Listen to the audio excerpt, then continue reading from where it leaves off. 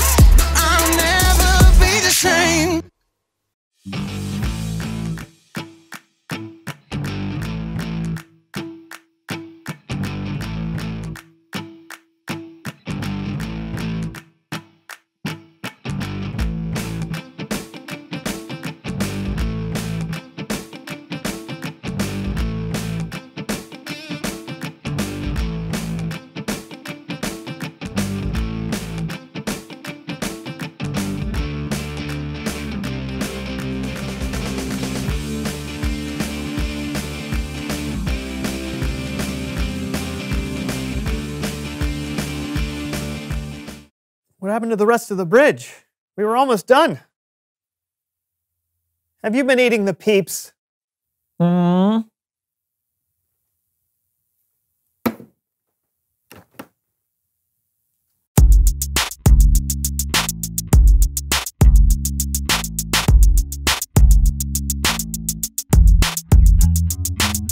Welcome to the So-and-So Show. I'm Brandon. And I'm Lawson, and Happy Easter! We are so glad you're hanging out with us on this very special day. We sure are. And now, some interesting facts about Easter.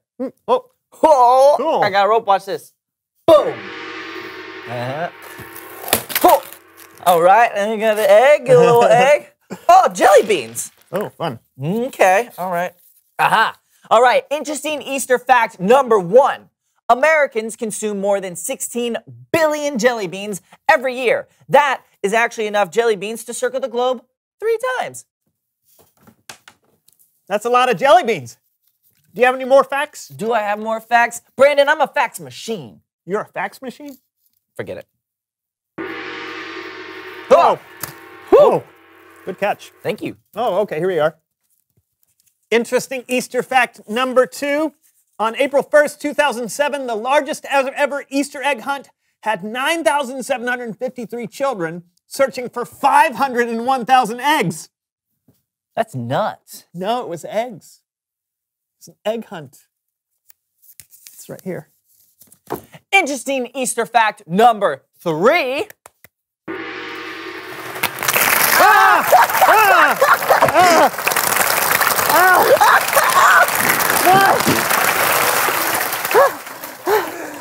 It's Bible story time with Kellen. Oh, thank you.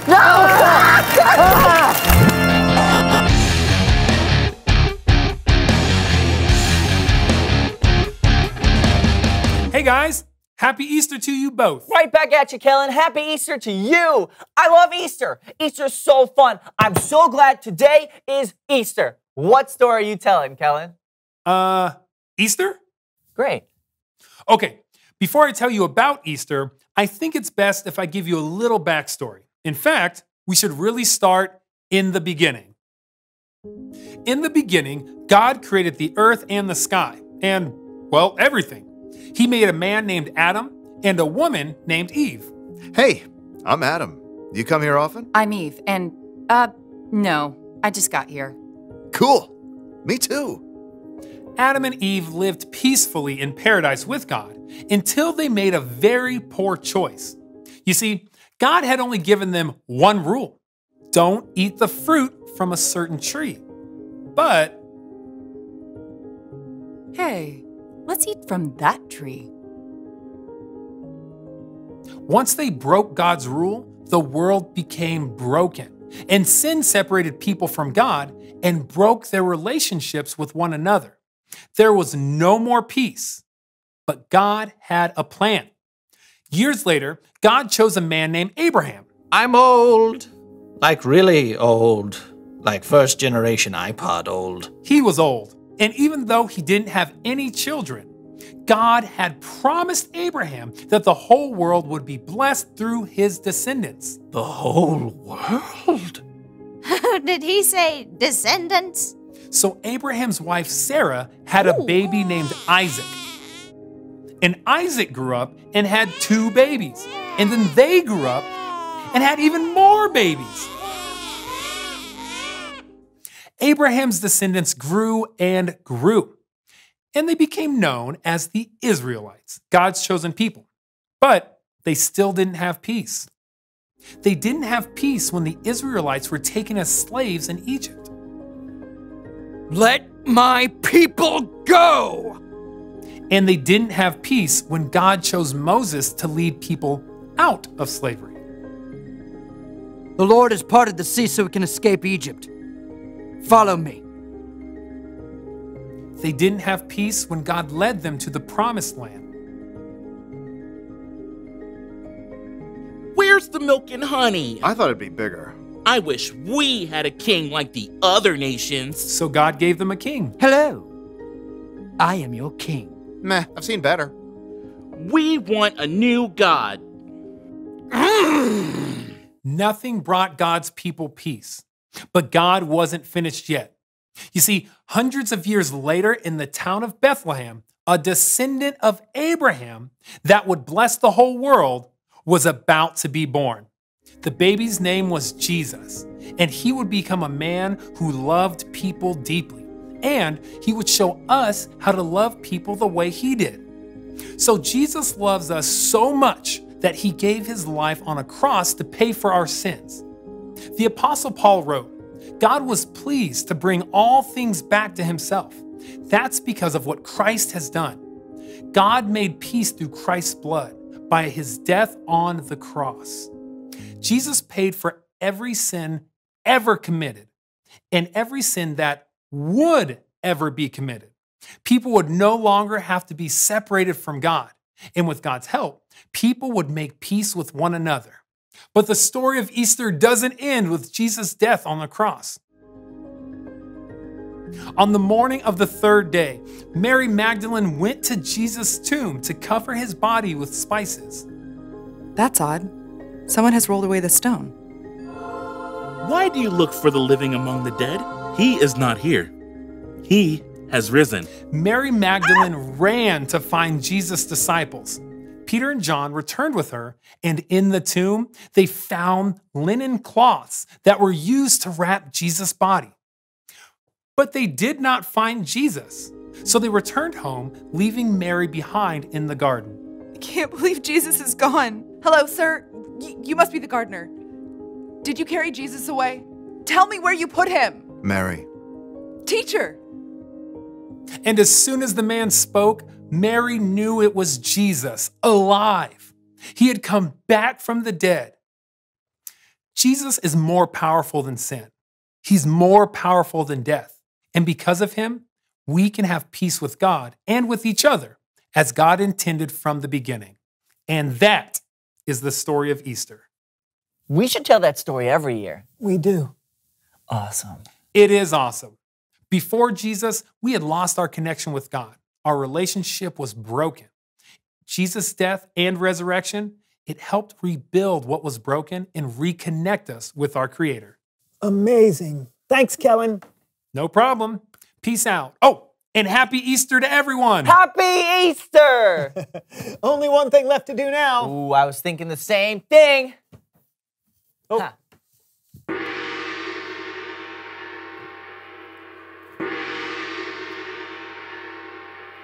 Huh.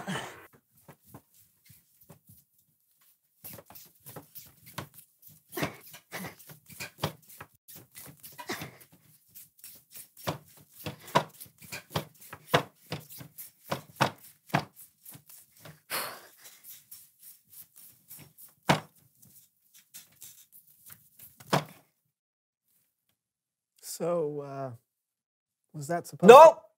Reveal the question. Why does Easter matter? What do you say, Lawson? I guess it's really the reason we're here. It's true. Jesus' resurrection is the most amazing thing that has ever happened. That's why we can't stop talking about it. What do you think? Why does Easter matter? Talk about it together. We'll see you next week for a brand new show. Bye. Happy Easter. Happy rope. What are you going to do with all that? Make a fort. Oh, a rope fort. Yes. First of its kind. You can't come in. Huh, why not? You don't have the password. The password's rope. Oh, well, now I can come in. Wow, what a great show today. I love Easter. Me too. I thought you were very good today. Yeah? Totally. And you look great too. Have you lost weight? I have. Thank you for noticing. No problem. I also noticed that we seem to be out of popsicles. Any idea where they might have all gone? What? I don't. How could that happen? I mean, I didn't. Look, over there! Oh, Lawson.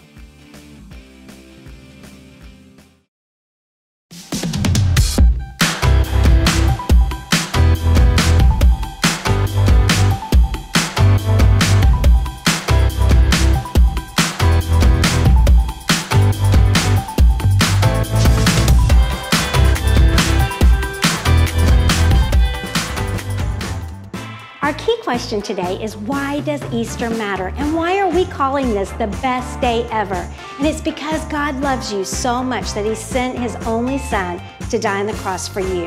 And more importantly, we want you to have a relationship with Jesus. So if you have any questions, please feel free to reach out to us. We would love to talk to you about how you can have a relationship with Jesus. Go ahead and check out our activity pages that we have online, on our app, on Mountain Ridge, or online at Elevate Kids. Let's go ahead before we leave and see what memory verse we're working on for this month.